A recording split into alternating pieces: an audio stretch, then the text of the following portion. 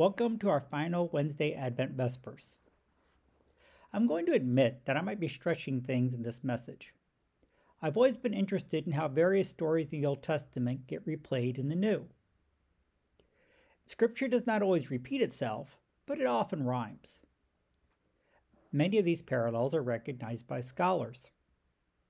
This one is, to my knowledge, original with me. I'd be interested in seeing what you think.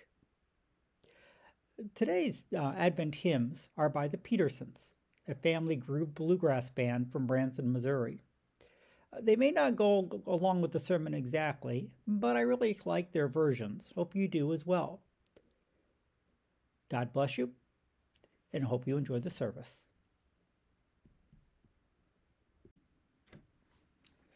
Jesus Christ is the light of the world, the light no darkness can overcome. Stay with us, Lord, for it is evening, and the day is almost over. Be our light and scatter the darkness, and hear our evening prayer and praise.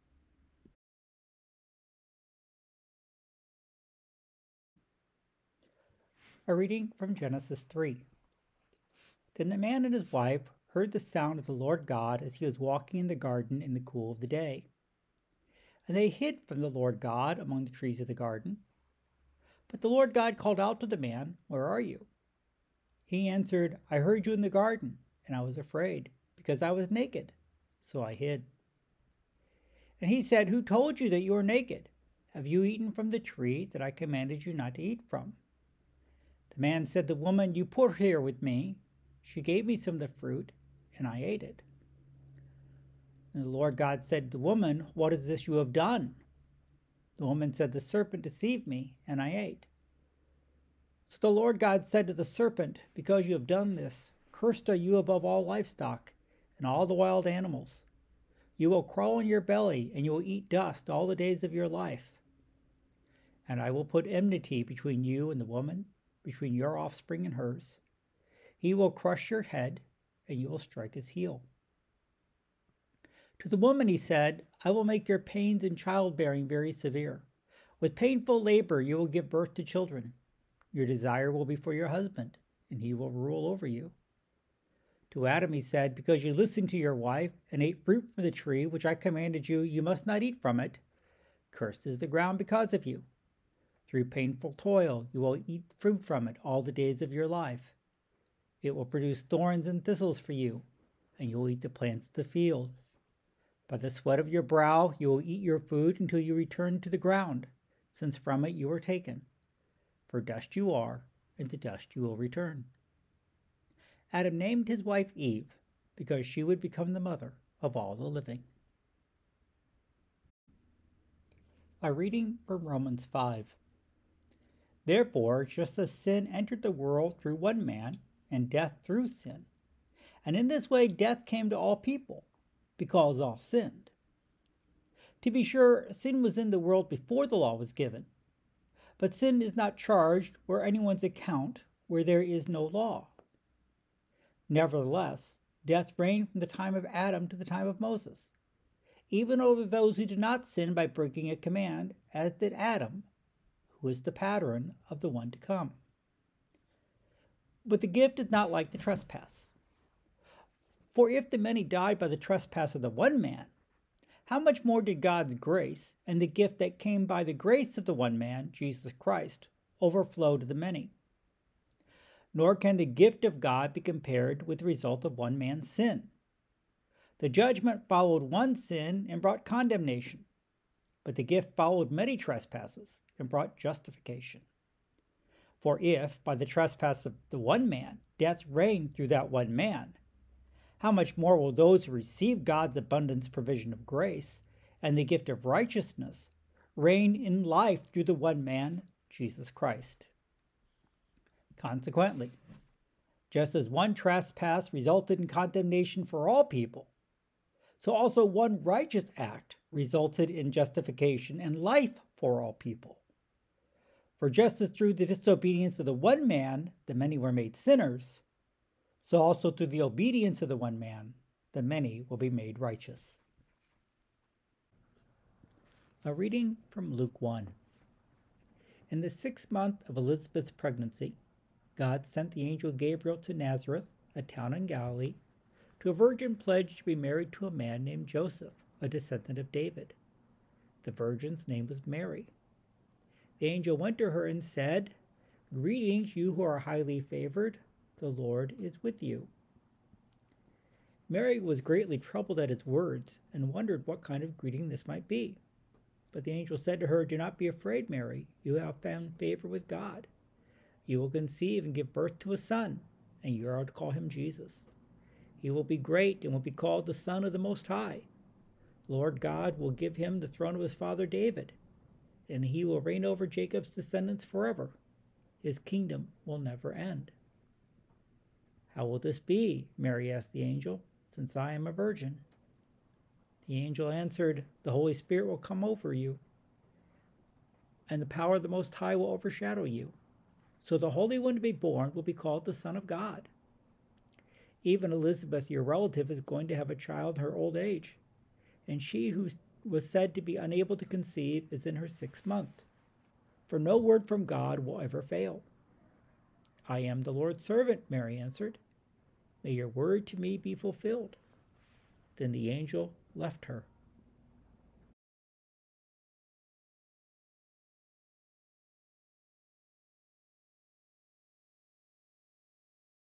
O come, Emmanuel, and ransom captive Israel, that mourns in lonely exile here, until the Son of God appears. Rejoice, rejoice, Emmanuel shall come to thee, O Israel.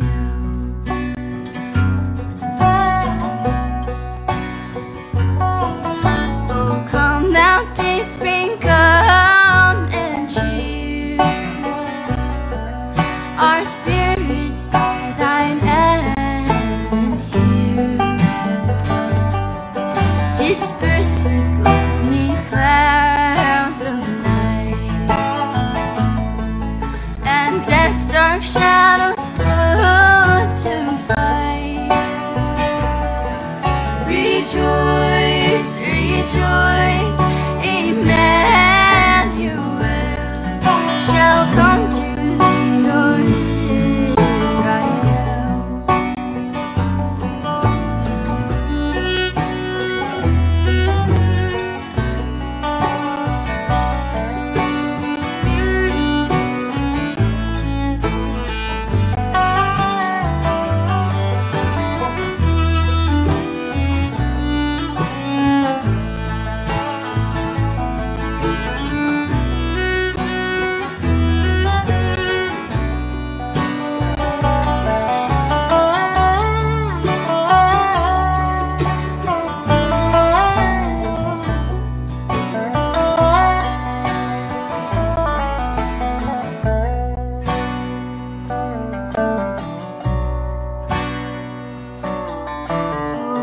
Desire of nations bind, in one the hearts of all mankind, but bid our sad division cease, and be thyself our King of peace. Rejoice, rejoice, Emmanuel shall come to thee, O Israel. Rejoice, rejoice, Emmanuel shall come to thee, O Israel. Shall come to thee, O Israel. Shall come to thee, O Israel.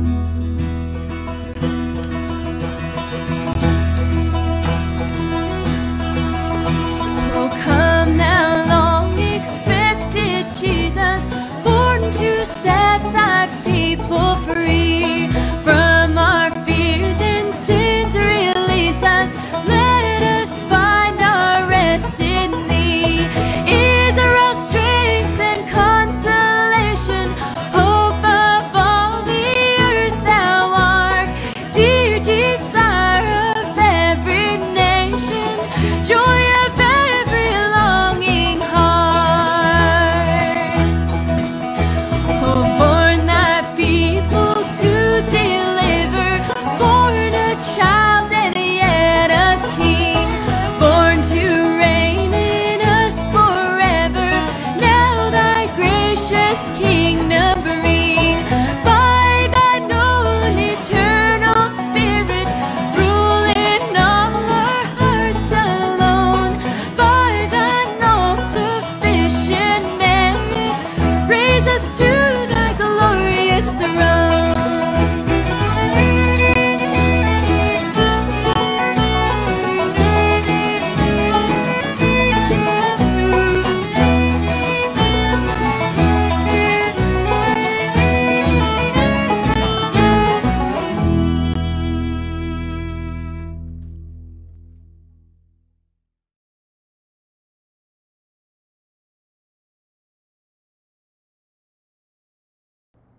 In the name of Jesus, Amen. Our first year in Poland, the students in our English Bible camp introduced us to something I'd never celebrated before: Name Day. Since Poland is a heavily Catholic country, many people are named after various saints. So that saint's day is your name day. It's kind of a second birthday. The family has a small celebration. They'll often have a cake. That person will receive some small gifts. Well, talking about name day led to a discussion of names, why their parents picked their names, and stories behind their names. Of the 7 kids in our family, I'm the only one whose name was chosen by Dad. My mom picked everybody else. So I'm actually the reversal of my grandfather. He was Edward James, and I'm James Edward.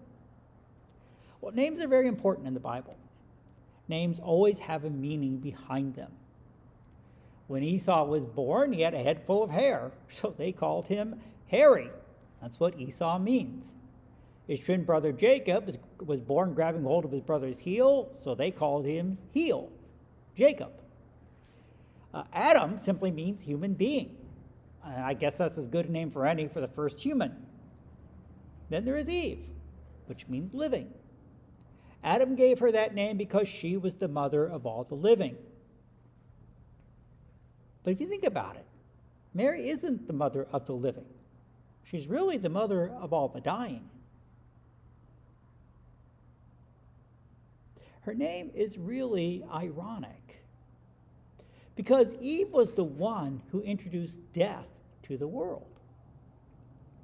In Romans 5, a passage we looked at earlier, Paul talks about Adam and his sin. He says the trespass of the one man and the one man's sin. And as a result of Adam's sin, death entered the world and spread to all people because all people sin. But let's not forget that Eve was also very much involved in this sin. When the Lord God confronted Adam in the garden, asked if he'd ate the forbidden fruit, Adam said, "The woman you put here with me, she gave me of the fruit and I ate." Yes, that's blame shifting, but it's also partly true. Moses says the woman took the fruit of the tree and ate it and gave some to her husband, and he also ate it. 1 Timothy 2, Paul says the woman was deceived and became a sinner. So yes, death entered the world through the sin of a woman as well as the first man. A woman disobeyed God and his command. A woman brought death into the world. So it's kind of ironic that there, right there at the end of Genesis 3, the Lord, tells Adam, "Dust you are, to dust you will return." There's the son of death. And he turns around and calls her Eve, the mother of all the living.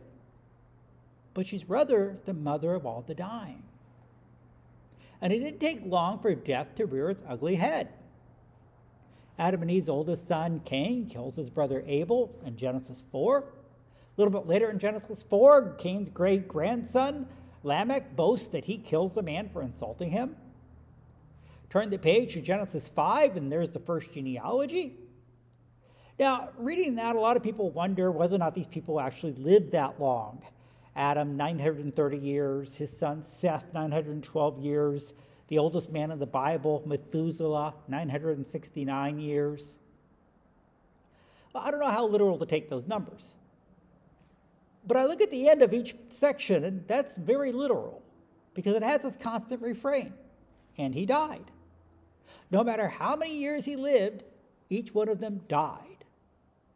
And then comes Noah and the ark and the flood, and death destroys almost everything and everyone.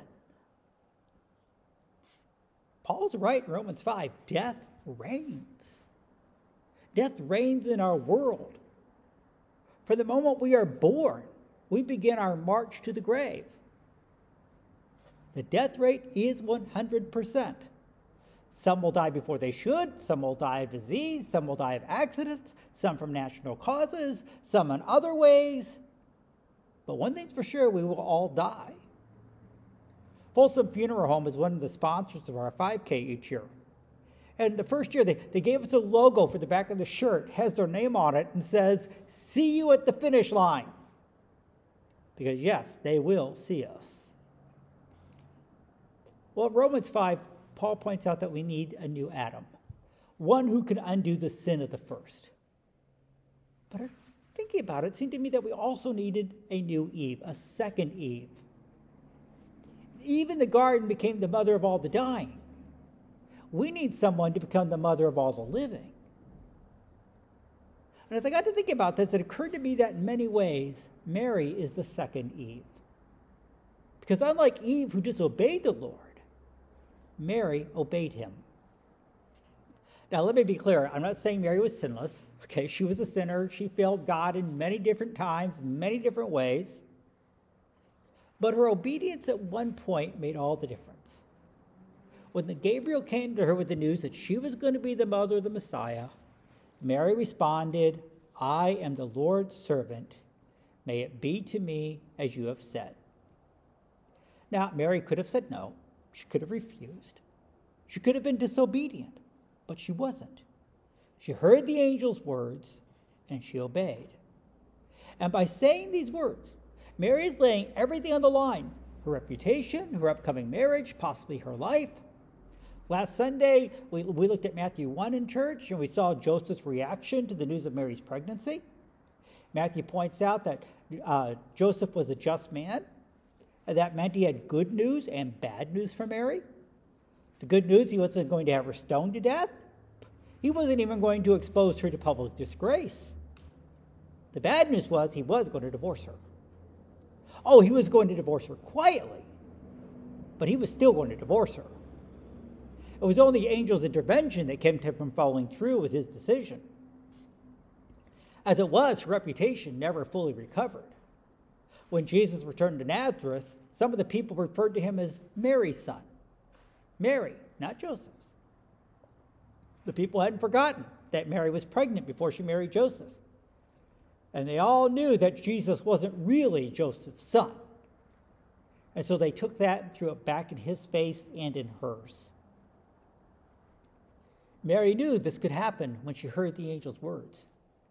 And she could have decided the risk wasn't worth it, and God would have to find some other woman to be the mother of the Messiah. But Mary trusted the Lord, and she obeyed him. And she remained obedient through all the other hurts and struggles of her life. When Mary and Joseph brought Jesus to the temple when he was 40 days old, a man named Simeon came up to them and praised God that he saw the Messiah. He said that this child would cause the rising and falling of many in Israel. Then, turning to Mary, he said, "A sword will pierce your own soul too." Mary's heart was pierced many times when she and Joseph left Jesus in Jerusalem and found him among the teachers. Later on, when Jesus gave her a rather curt answer when she told him a wedding party had run out of wine. But the worst piercing of all was when her son was on the cross. Yeah, Jesus, Mary, the mother of Jesus, was at the cross.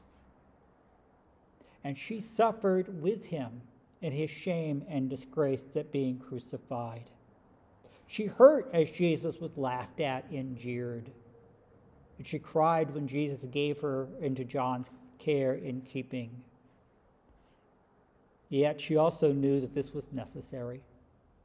For just as through the one man Adam death came into all people, so now through her son Jesus life would come to all. She remembered the angel's words that Jesus would save his people from their sin. Yes, Jesus would save his people. He would save his parents, Mary and Joseph, from their sin. He would save you and I for our sin. Her son gave his life. He poured out his blood so that we can be God's people. Unlike his mother, Mary, who was obedient in just one thing, Jesus was obedient in all. Unlike Adam, who chose in a garden to disobey the Lord, Jesus, in another garden, chose to be obedient. He went to the cross. He gave himself. We are his own. And that's why I see Mary as being the new Eve. Because through her son, life came into the world. Through her son, we're given a new beginning. Through her son, we are the new creation of God. Mary gave birth to the one who would give life to the world. And by the way, this new obedient Adam, Jesus, he created what is without question the new Eve, his church. As Eve was the bride of Adam, so we are the bride of Christ. And Paul in Ephesians 5 says that we are a bride without stain or wrinkle or any other blemish, but holy and blameless. Christ's church is truly the mother of all the living. For it is in his church we give birth to salvation through the waters of baptism. We nurture faith through the study of the word. We strengthen faith through the forgiveness and absolution. We feed faith through Christ's supper. Mary and her obedience is a picture of the church's obedience as we hear the words of our Lord and follow him. The church really is the new Eve. She is the mother of all the living, those who live in Christ by faith in his death and resurrection.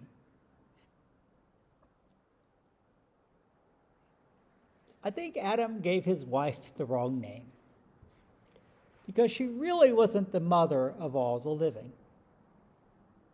Through her, sin came into the world, and she became the mother of all the dying.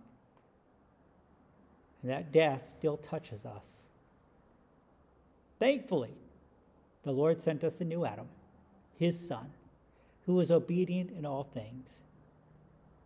He gave us Jesus through this second Eve, his mother Mary. In Christ we are forgiven. In Christ we have a new beginning. In Christ we have a life with God that will never end. That life is given to us through God's word in his church, which is truly the mother of all the living. Put your hope and your faith in Christ, who gave himself for you. Look for the day when he will return and raise you from the dead. And then we, together with Adam and Eve and all the faithful of God, will live with him forever. Amen.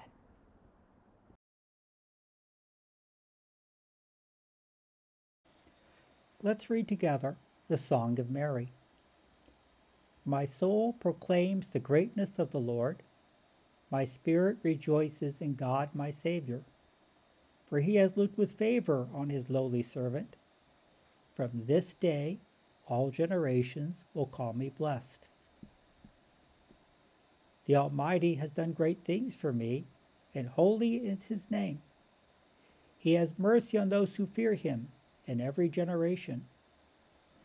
He has shown the strength of his arm.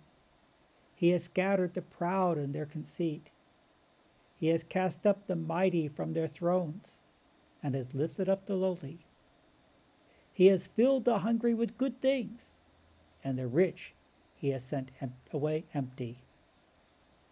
He has come to the help of his servant Israel, for he has remembered his promise of mercy, the promise he made to our fathers, to Abraham, and to his children forever.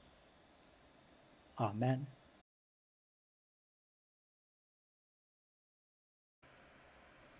Let us pray. Lord God, all holy desires, all good counsels, and all just works come from you. Give to us, your servants, that peace which the world cannot give, that our hearts may be set to obey your commandments. Defend us also from the fear of our enemies, that we may live in peace and quietness. Through the merits of Jesus Christ our Savior, who lives and reigns with you in the Holy Spirit, one God, now and forever. Amen. Our Father, who art in heaven, hallowed be thy name. Thy kingdom come, thy will be done, on earth as it is in heaven. Give us this day our daily bread, and forgive us our trespasses, as we forgive those who trespass against us. And lead us not into temptation, but deliver us from evil. For thine is the kingdom, and the power, and the glory, forever and ever.